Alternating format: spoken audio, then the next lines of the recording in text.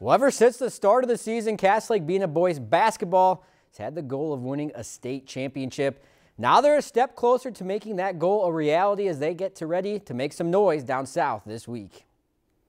For the first time since 2010, Cass Lake-Bena is heading to the state tournament, a feat that's been a long time coming. It took that long to get to where we are. Even in those years, you know, when they're freshmen, sophomores, juniors, we had good teams.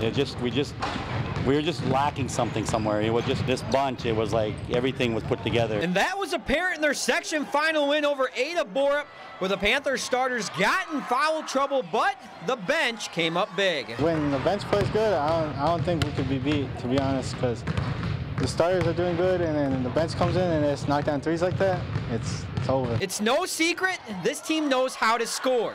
80 or more points in 19 of their wins this year. And with that depth and balance, it's a pick your poison of who you want to guard. Just so nice to have not just like 1 or 2 or 3 guys on a team that can score it all, but like that 5 and 6 and 7, 8. I mean, it's so amazing to have such a team like that. I mean, the team go like, say 2 or 3 of our starters are out. I mean, 2 or 3 can come in, they can do their job. Now the focus shifts to Rushford Peterson tomorrow night in the quarterfinals. Another team that likes to slow down the pace, but that won't change the Panthers' game plan. We're going to go down and do what we do. You know, until somebody stops us and beats us, we're not going to change what we do. We're going to do what we do, and we're going to keep rotating. We're going to keep pushing the ball up. We're going to keep throwing in 10 to 12 to 15 guys at them. But in the end, it all comes back to their goal since the start of the season. Their second place banner up there, and I wanna have a championship banner. It's the one that says championship banner. If we do it, it's gonna mean a lot to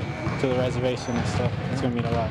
They are the nightcap tomorrow night at the barn. Tip-off set for around 5. Winner goes to the Target Center in the semifinals Thursday afternoon.